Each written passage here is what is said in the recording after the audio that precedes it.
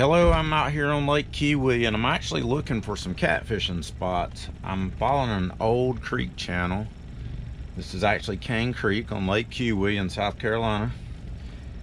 And I'm on my sea map and I was following along the creek channel and I came across an old bridge, or the remnants of an old bridge.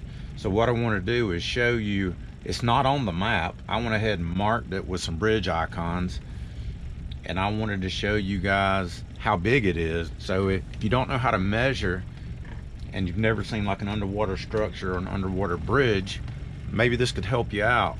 And this will be a place that I'll definitely be back and do some anchoring at night around to see if I can catch some catfish. But we're in about 50 feet of water. But I'm gonna flip the camera around now and let you guys see as we get ready to pass over the structure, and then I'll show you how to measure on the Lowrance HDS 12.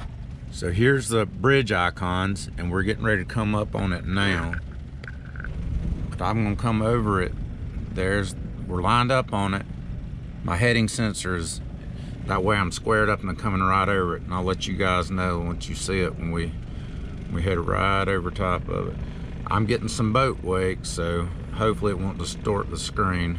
Yeah, I'm getting a little distortion out of it. You see the ripples on the boat wake. But this is what I want you to see. Here's the bridge coming up. Here it is on side scan. In order to measure, I'm just gonna touch the screen. I'm gonna put my cursor right on the very top of it, hit menu, measure, and then I'm gonna touch the ground. And I am 9 feet tall. I'm gonna go to menu and then measure. So I've already got my cursor where I wanted it. So I don't even have to worry about start point. I can come over here and tap the other side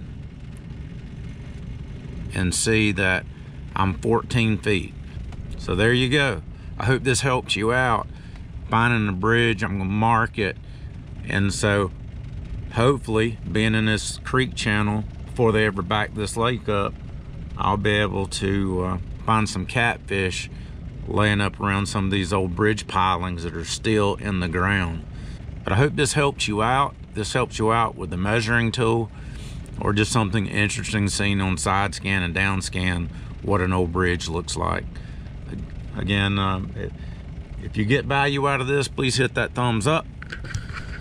And also, if you hit that subscribe button, that would really help me out. I appreciate it. Thanks again. God bless. We'll catch you on the water.